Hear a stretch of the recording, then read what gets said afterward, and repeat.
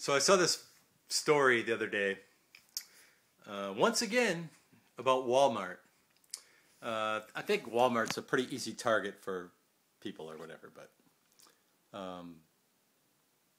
and some people might think they bring that on themselves for being so damn big and having such low prices, and some would argue having such junky crap or whatever. But oh well, I buy food there.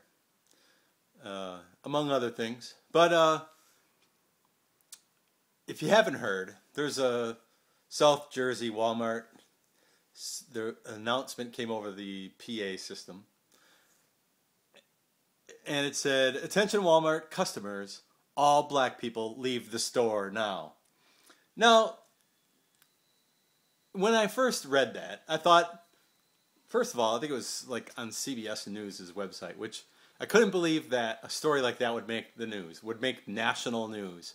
But then I read the story, and it turns out that there's like two women that were all outraged, that were in the store, outraged by the announcement. And they said they're going to boycott the freaking Walmart. So I guess they listened to the guy. They're going to leave Walmart and leave, or stay gone, or whatever. First of all, anybody that really believes that, I mean, does anyone believe that in today's day and age that this would actually be a Walmart employee that got on and made the announcement? Would it be a serious announcement that's made to ask the black people to leave Walmart? If anybody believes or would have heard that announcement and said, "Oh, am I really supposed to leave?" If they were black, they're freaking idiots. The women that they interviewed in the story that I read, obviously, they're trying to make something out of nothing. What happened was, and it's funny. It's a funny, I mean, it's a prank. It was a practical joke. Now, there's going to be people, there could be people that are going to listen to what I'm saying and oh, that's not funny. Yes, it is. It is funny. The reason it's funny is because in 2010, we've gone so far beyond having something like this being taken serious. I mean, it's so absurd that, I mean, the people that were white in the store, it's not like they're going, "Boy, I wonder if the black people are really having to leave." It's such an absurd premise that some business in the United States would really actually ask a certain group of people to leave.